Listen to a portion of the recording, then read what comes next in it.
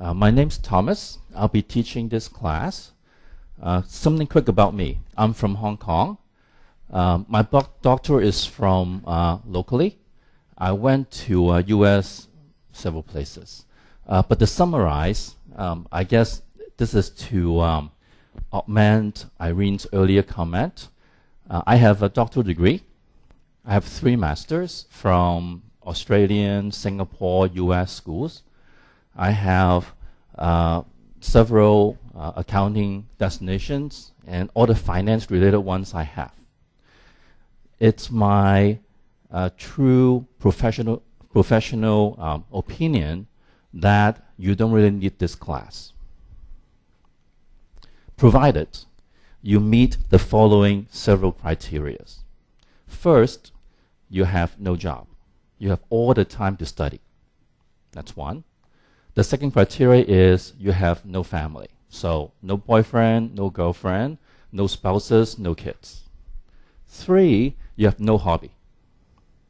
4, for example, I come to you and say, I'm a good-looking guy. I'm kind of funny. You take me to dinner and a movie. And then if you decide, I'd rather stay home and watch TV. If you meet all these criteria, you don't need the class, because you can study on your own and do fine. But otherwise, if you have a job, if you have things you like to do, time's limited. Even if you don't sleep, it might be hard to read through all the material. So here, this is what we offer in terms of helping you pass the exam. We're not going to teach less than what's in the curriculum, but instead, we're trying to have you learn the material more efficiently and effectively. Okay, so here, when you look at what's being taught, if you look at the formulas and things later on, it looks sort of rocket scientist-ish. But when you look at underlying content, it's not really that difficult to understand. So in the class here, we'll help you learn the material through linking it to other things you know, either in CFA or from your job. So here, some background on the CAIA, which Joanne had gone through. In terms of the focus, it's more AI focused than your CFA, which we focus on. There's also less intro material. So for CFA, you have a lot of Kaplan, basic economics and things which we don't have. We assume you already know, hopefully. For the exam, or for this part, which when I do my CAIA, that's what I want to do. Someone will talk about this more later on. But from people in the class, so I taught it last few years, some want to be in the business because they think it's exciting, which it is. Some I found as unlikely source are people that deal with the managers. Many from the back office, many from compliance, many from risk management, because they want to know what they do so that they can augment or complement what their counterparts are doing. So it does help career-wise in terms of having the kayak. In terms of what I think it looked like, for level 1, there's been some changes last several years, but for level 1, the basics are pretty straightforward. You're given qualitative description of the various AI types, what the manager does, what the risks are. But for level 1, there's also a heavy part on the quantitative. These are not the super hard ones, but some go back to your basic stats, to your ratios and various things that are specific for AI. So for example, you might not have special benchmarks for regular investment, but you would have for AI, right? Because if you ask me to trade gold for you, you're not going to pay me or my fees based on a regular metal return, right? You want to go as a benchmark to see how good I am, right? So here, that's what the quant part focus on, is performance, also on compensation. For level 2, it's more focused on the detailed topics, but as you answer, for example, the essay, the underlying premises is you remember your level 1. So it's not you take level 1 and then you forget them all, and then level 2 you would pass. For the essay, it's pretty interesting in that you do it on the computer. So you'll be answering essay type questions. There'll be quantitative and calculation as well, but it'll be more focused. For level 1, it's more quantitative in general measurement. For level 2, we're focusing on various 3 to 4 AI investment. So for example, there will be convertible bonds arbitrage calculations using binomial tree, but of course a basic version. So we'll look at those later on.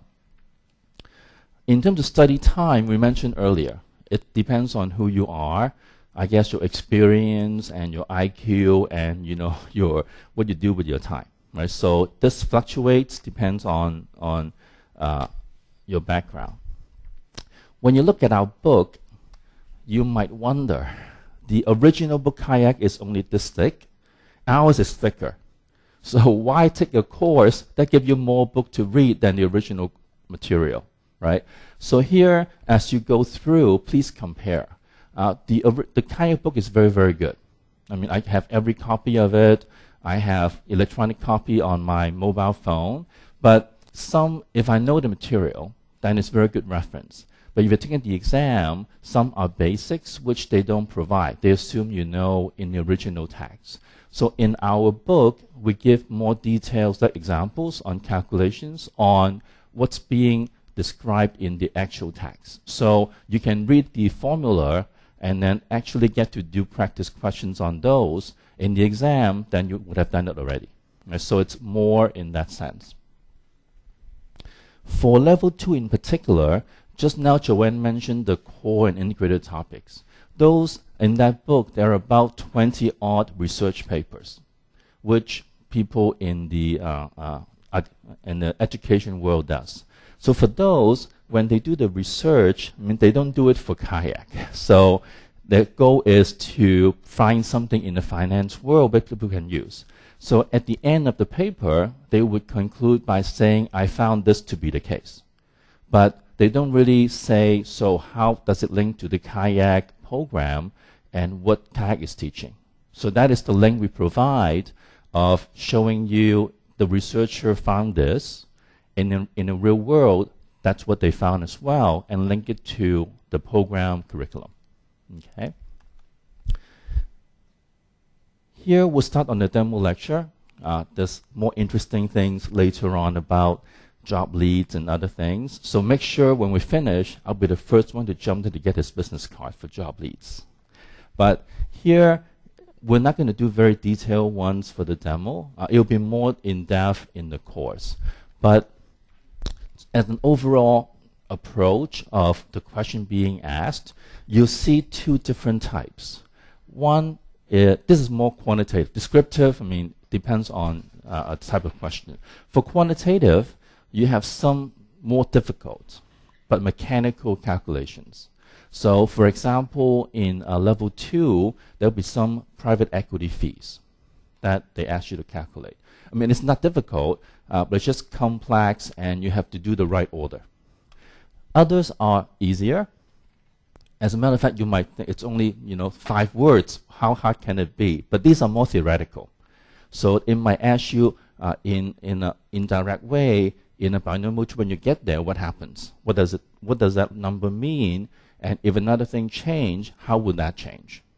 Okay, so 2 major way questions are being asked. So this is some example of the fees involved in private equity. Right? You have your management fee. It's based on your committed. Right? If you're an investor and I'm the PE manager, you committed, let's say, 10 million. Right? Your fee of, let's say, 2% is based on the committed. And then there's organization fees, which if you join me and commit to my fund, I'll charge you upfront for my legal and setup, right? And then, let's say a year later, I found the first investment. And I charge transaction fees on the firm, which is based on the total investment size, not your committed, right? So it's a different base of calculation. And that is I charge to the firm, not you. Right? Eventually, you pay for it by a lowering cost of the investment. Right? So all these, you need to know who pays it, how does it offset, and monitoring fee as well. As I acquire this firm, next year I'll charge the firm a fee to monitor it on your behalf. And all those reduces the firm value. So at the end, when I sell, that will come off your profit, but you need to make sure you assign it somewhere else, to the right place. And then performance fee on the net profit after you take off the leverage, which are the debt I used to buy the firm. So it's not super difficult. If you work through several, you probably get most down pat.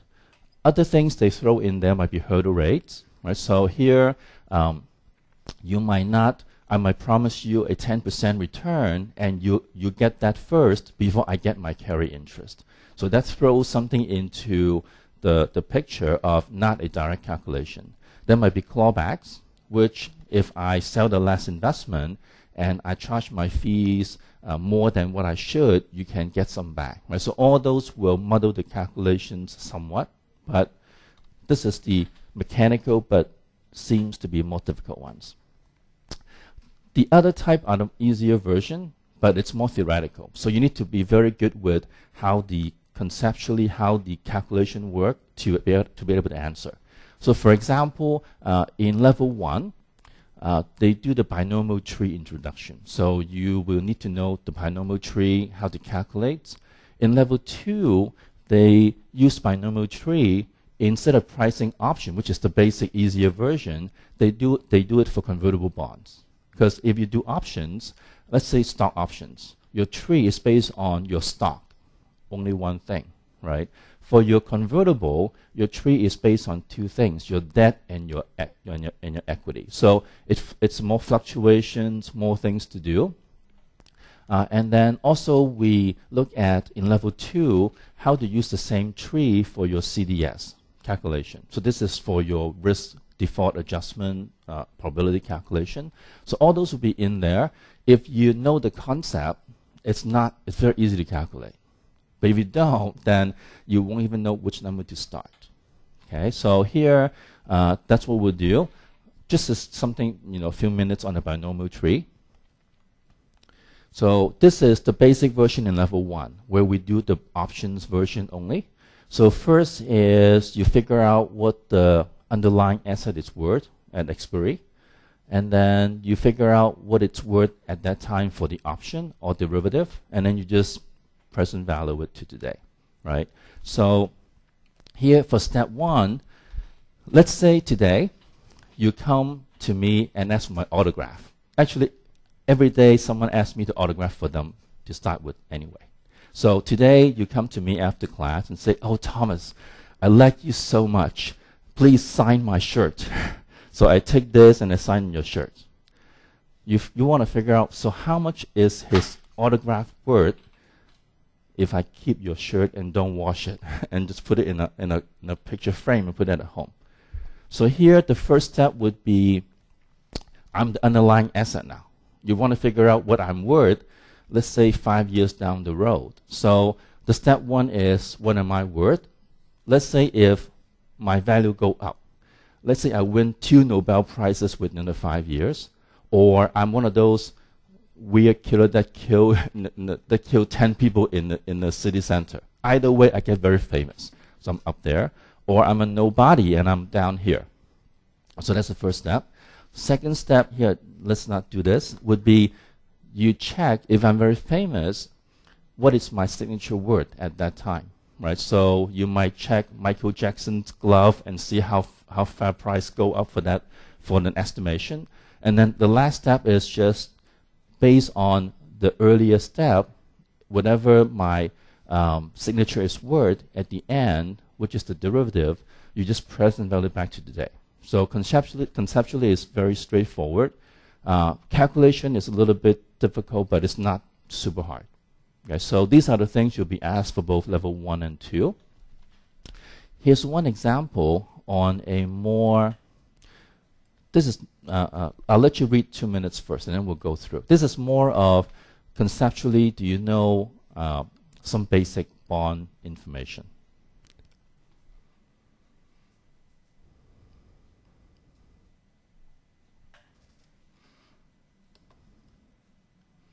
Oops, sorry.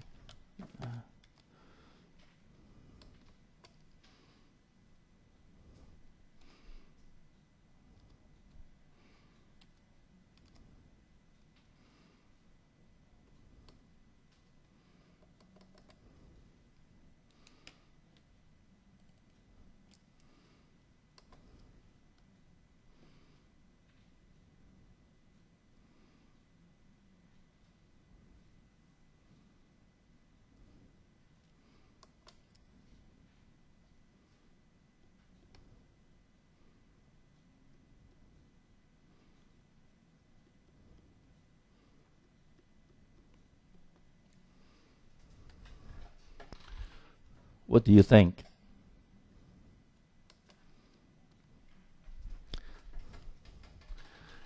If you have children, or if you played this before when you were young, this is like musical chair, right? You have people standing around walking, and the music stops. Everyone sits down, but effectively everyone just moved over a little bit to wherever they are, but the same order. So this is now where I have this U-curve hump shape, and that is how they price that, right? So next year, if you're the guy and you assume or expect the same yield for the time periods for the maturity. So a year later, the 7 become a 6 maturity, right? So you just check what happens to the price to decide whether you want to long or short that bond, right? So if I just take 1 or 2 of these, for the 7-year, for example, right now it's 450, right? A year later, it'll be a 6-year. So the yield would be 375. So it's 450 now. The market's going to be 375 later. So the market rate had gone down. This bond will increase in price, right? So if I'm today, what I want to do for 7, I would buy it. I would long the 7. Next year, the price would go up, right? And vice versa. So if I look at bond 5, I would want to long 5 as well, because the yield will be lower when we become a 4-year next year. And the same for 4 and 6. So for 6, the yield is going up, so the price would come down. I would want to short 6 years. For the 4-year, it's hard to say because they don't give me a 3-year bond yield. So based on these 3, I want to check whether I have, the correct answer here. So here, I'm along the 6. This one is already out. Long the 6, this one is already out. So effectively, B is the only possible answer we have. Right? We're long the 7, so we buy it. The price will go up next year. For the 6, I would short it, where the price would come down next year. Yeah. So if you know what it's asking, you can get to it pretty quickly. But it's not a very quantitative version in this. Any question you want to ask before I pass it to our next presenter? Okay.